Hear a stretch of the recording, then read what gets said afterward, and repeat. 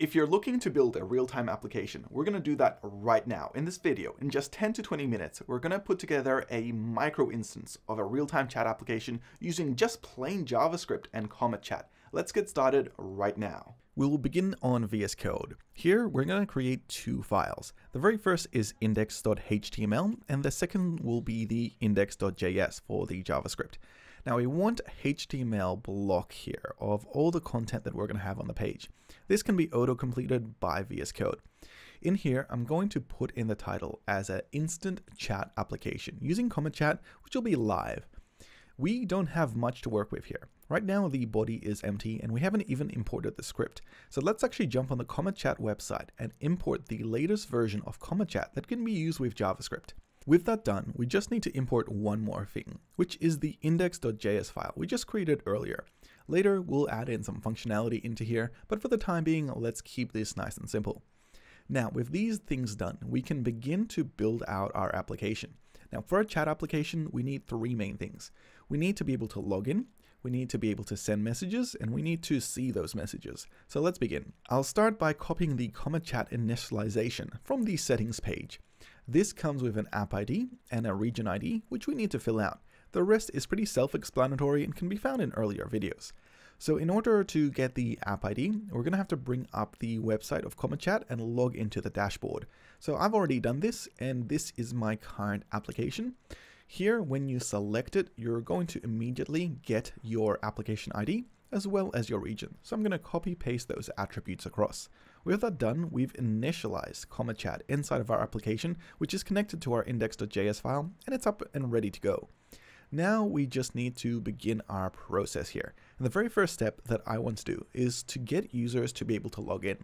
Now we're not going to build out an entire login system. We're going to keep it very simple. I'm thinking something like just selecting what username you have and then selecting to log in. That will require us to have two inputs here. The very first input will be to select the username itself. So here I'll create an input with the type of text and the name of user, with an ID I think of user as well. Then we'll create one more input, which will be to submit a login, and it'll be a submit input. With these things done, we can now proceed to creating a script to perform the function of a login for CometChat, so our users can begin to start using this system. Now I'm gonna write all of this in line right now inside of the HTML file, and later I'll move this across into our index file. This just makes it easier to see exactly what's going on. Here is the authentication code needed to create a user inside of CometChat. We're going to simplify this down to its bare essentials. Here we'll pass in the auth key inside of the dashboard that we had earlier in the app. And we're going to create a user ID and a name, which will be the same, and it'll be based on the input that we've created just above. Now, in order to pull this value across, I am going to need to pull it from that input. So I'm going to put this all inside of a function. And this function I'm going to call create user. I'll paste this code in, and in here I'm going to pass in the username. I want this to populate the username of the UID and the name, and in order to do that, I'm going to need to pull that out. So normally what we would do is create a form and have these inputs sit inside of that. This form would then be submitted when we pull in a request to log in, and it would send some information to the backend. But I want all of this to happen in real time, and instead of doing an onSubmit with create user and passing in this value and then pulling that out, I'm thinking we can do it a different way. We'll get rid of the form and we'll simply pull it out of the document element ID, and in this element ID I've got the username, which has a value. Now this of course isn't the most secure way of doing things, but I'm just doing this as a test to showcase how we can create an instant chat application. We're going to give this a shot.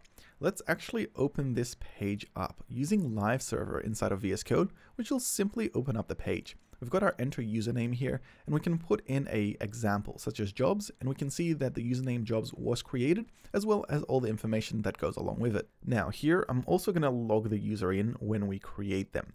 You'll see the piece of code here where I'm passing the UID and the auth code to do this. But we don't need to check whether a user exists or not, since we've already created them. So it's a kind of no-brainer to just delete some of this code and plug the login straight after we create the user. So let's do that now. There is one syntax error, which I think I'm missing here after the bracket. Let's jump back into the code and make sure we're closing that off properly. And now we should be able to jump back into Chrome and make sure there's no errors popping up and give that a test. Here I'm going to create a user called Happy. We'll just wait half a second and we can see that the user has been created and the login of that user has been accomplished as well with the auth token and data just over here. Perfect. So now we've got a basic application which is creating a user and logging them in once we add in this prompt. I'm going to wrap this in its own little div. I might call this something like login prompt. And normally this could be like an entire login system, but I'm going to keep this nice and simple and I think this should just do. Now, after a user logs in, you'll want to hide the login prompt. Normally this could be achieved easily in React, but in terms of plain vanilla JavaScript, I'm going to do a change here to the styling, making the display of this box to none. This means that after we add in a username such as one more test and click login, that should successfully disappear after the user's logged in, and later we can show a prompt showing logged in user with maybe a logout button. This covers most of the first part of this video, which is to create and log in a user. Now that we have this completed, we can actually move on to the part where we actually provide a chat interface. We're going to create a new div here called the chat window, and here is where we're going to start making sure that people can communicate back and forth. Now, as part of this, it's currently invisible. I'm actually going to style it to make sure that the display is currently set to none, and instead we're going to set it to visible or block once a person has logged in. This way it looks like it's a real-time application without any page reloads. Now we're going to delete the code in here that we previously had, and I'm thinking to start off with something simple such as showing the username of the current user that has logged in. Normally, if we're using something like React, we could just plug in some state here, but with JavaScript, we're going to create an ID here with a span, and it'll start off in a pending state. So when we perform a login, we get this JavaScript object, well, this JSON back. This is the user object, and this here actually has a name. So I'm going to pull that out and I'm going to utilize that and have the actual element of the spam basically populate that username. Now I'm also using GitHub Copilot here, which means that I can simply pass in the comments of what I want here to happen, which is to set the element your username with the inner HTML text of the user object. And it's going to give me the code for that, which is the document.getElement by ID, your username, and then to set the inner HTML text to be that user object. And the only thing I'm missing is to update the getElement ID here to the chat window, and we can test this out in Chrome. So here I'm going to type in a user working example, and you can see it's logged in and it's displayed this user working basically with the label attached properly. So great, we have a login request performing quite well. Let's actually plug this code into our JS file. I like to keep the main HTML nice and clean, and this is the whole purpose of having an index.js. With this done, we can now add another button here. I'm thinking maybe a logout button, and this will allow users to maybe clear the session and its data so that they can maybe log in as someone else.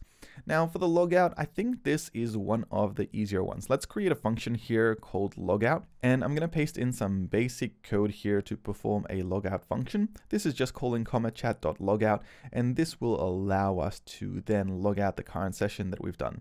But we need to also update the state of the UI here. So what I'm going to do is make the elements reverse in terms of which one is visible and which one is hidden, where the login prompt becomes visible once more and the chat window disappears. Now let's test this all out. We're going to do a test here, and we are going to log in as the user test. We can now see the user test name there, and we can log out, and that's successfully been completed. Now we have a basic login and log out. Well, without any security, but let's not worry too much about that. We do have this one issue that if we try to use the same username, it's going to come up with an error. This is because the current code is set up in such a way as to only perform the login request after a user has been created. If, for example, the user already exists, as this error shows that is being thrown, then it's not going to log us in. So in this case, since we're just doing this as a test, if the user already does exist, I'm still going to perform a login request. This is where I'm going to check the code to make sure that is the code that we're utilizing. I'm just going to place it here below our create user script. Now, I'm sure there is a much better way to do this, and I'm not going to tell you how you should do it in your own application. This is just to give you an idea of how you do problem solving, as well as how you can play around with the system so that you can get it to work in different ways. But in this case here, I just want to keep it nice and simple, and we can see that has actually worked. So good news, we can now move on to the next part of this video, which is to start creating the chat interface, as well as sending and receiving messages. Let's start by creating a message listener. This is the core aspect of CometChat, where you'll be able to listen for messages coming in and out of the system. Now for a message listener, it's quite easy. We just call CometChat.addMessageListener. There are a few methods that are happening here, which we'll be looking at shortly to have a look at how we can update our UI. But the other part of adding a message listener is removing it. So when you perform a login, you'll connect to the message listener. But when you perform a logout, you'll probably want to disconnect that message listener by calling CometChat.removeMessageListener. With these things done, we can now move on to finishing up these sections. Now, one thing that I've actually noticed is that we've got a little bit of code duplication here. Whenever you see your code being replicated like this, it's often better to create an individual function where you have one instance of that code. So here for the actual login, I'm going to create its own function called logUserIn, and we're going to cut and paste the main code that we're reusing here to this section here below. This allows us to simply call the function, passing in the variables that we need to be able to establish this to work. The next thing that I'll do here is to attach the creation of the message listener to the event where we have logged the user in. This will be simple as adding in the function at the very bottom of that line. We'll do the same for when we perform a logout. So we'll scroll up to the logout function and just apply that to basically stop the message listener once a user has logged out. With all these things now done, we need to create an interface for our chat systems. So what I'm thinking is that we need, first of all, somewhere where a person can enter a message, such as this input I've created to basically enter messages, and somewhere where people can submit those messages. So I'm just going to reuse this with an on-click handler with a function called sendMessage. Now this is pretty standard. It would be worthwhile now to create a better ID so that everything looks nice and consistent. I'm going to update the value here to be called sendMessage because I like to have it the same as my function name, but the value itself, I'm just going to simplify that down just to send. Now one final thing here that I forgot to do is pass in the additional auth key and UID as part of the login user. So let me quickly fill those out over here. And we're going to do this both for when we log in a user, when we've created that user, as well as if that user has already been created. Let's test this out to see what it looks like. I'm going to log in here as test user. I'm going to be prompted to my login window here, where we've got a logout button as well as our little enter message with a send button. Now this isn't really linked to anything just yet, so we're not going to see anything, but we also don't have a message input where we're storing and showcasing all our messages too. So it'd be worthwhile putting this in its own nested div where we can start applying and showcasing all of that. So I'll wrap this in its own div so that it breaks the line from above. I'll give this a little bit of styling so it actually looks like a chat interface, and I'll do this by adding some inline styling here of just a border of 1 pixel in CCC, which is just a gray color. So let's refresh this and have a look. I think we might just need one more thing though. That is an actual place to put all our messages. I'm going to create a ID here of messages, and I think I might even do another styling here of a border radius to showcase this as the chat box, which we'll be using and presenting all our messages in. I think maybe we can style it a little bit more with maybe some padding or margin, maybe even a minimum height, and with all that we can have the messages appear in this div box. Great. So I'm pretty happy with that. Let's actually have a look at what that looks like. Let's do a test a login, and here we've got our logout, we've got our message, and we've got our chat box, which still needs that minimum height. So let me just place that in here. Maybe something like 100 pixels might be good to start off with, and that can increase as more messages pop up. So with that done, we now need a function to send the messages. I covered this in an earlier video, so I'm just going to paste in the code here from CometChat, where we defined a receiver ID, as well as a text message and a couple of other things. Now we're going to do a group message here to a group chat called global. And here I'm going to have the message as just MSG, and we'll be able to pull this out from the text box later. Otherwise, everything else can remain more or less the same. Okay, so we can now send a message, and we need to process that message inside of our message listener. When we receive an on-text message, then we get a variable here called text message, which we want to utilize to update the state of the UI. Now, the state of our UI is currently inside of a div called messages. So what we're going to do is basically look that up using JavaScript, using getElementById. Then we're going to update the inner HTML, adding to it the messages sender as well as the messages text. I think that should be good. Now we just need to make sure we're pulling that proper message out. I can do this by grabbing the message from the getElementId messages input that we previously had, or message input anyway, and grabbing the value. Now we are still needing to make the group here global, as well as add the user to the group. Because if we test this out right now, we'll see that the message prompt shows up that that group doesn't even exist yet, nor are there any group users in there. So what I'm going to do is just jump into the CometChat dashboard and create a group here called global. And we're just going to set this as a public group. Then whenever we log in, whether we have created a brand new user or if we have an existing user, we're going to make sure that that user is inside of that group. And that is everything. Now we can open up two browsers, and we're going to try and log in as two different people and see if we can send messages back and forth. I'm going to open up my regular Chrome browser here, as well as one in incognito, and we're going to log in as two separate people, and we're going to see if they can communicate back and forth. I've got Test on the left and John here on the right hand side, and let's send a message back and forth. Test will send a message saying hello, which pops up, and John can reply and say hi Test.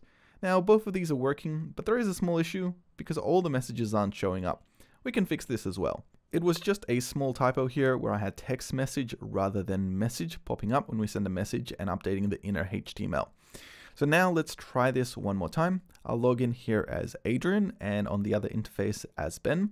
With these two interfaces, I should be able to send messages back and forth. You can see both of them are updating in real time. And on top of that, we should be able to log a user out, such as Ben, and we can log in a completely different user. And so this worked out quite well. In just about 100 lines of code, we've got a real-time chat application that you could utilize. Of course, there's so many different things that you could do with this kind of interface for your own website, but this is just an example. I hope you guys enjoyed this video. Next week, we're going to take a look at groups inside of CometChat. If you're looking for that video, you should be able to find that just up here. Awesome.